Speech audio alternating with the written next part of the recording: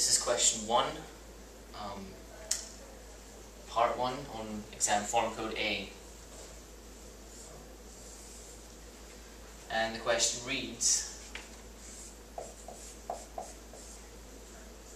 if f of x equals 1/2 minus 2 over x all over x minus 4, evaluate the limit as x approaches 4 of f of x. Now, to evaluate this limit, we want to try to simplify this function, because at the moment, if you evaluated the limit, you would have an undefined fraction, because you'd have 0 in the denominator.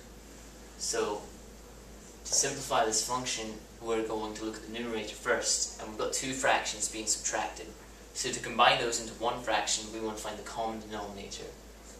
So we're going to take 1/2 and multiply it by x over x, and we're going to get 2 over x and multiply it by 2 over 2. And this is going to give us the common denominator of 2x. So, we've got x over 2x minus 4 over 2x. And that's going to give us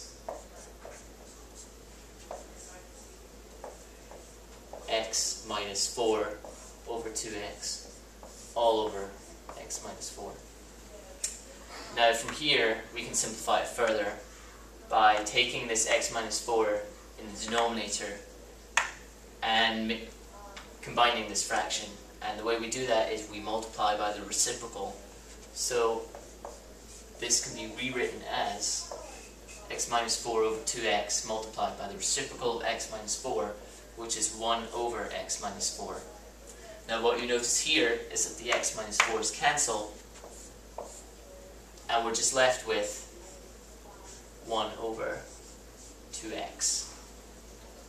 Now, the limit as x approaches 4 of 1 over 2x is fairly simple. We're just going to take this 4 and plug it in for x. And that's going to give us 1 over 2 times 4, which is 1 over 8. So 1/8 is our answer for question number 1.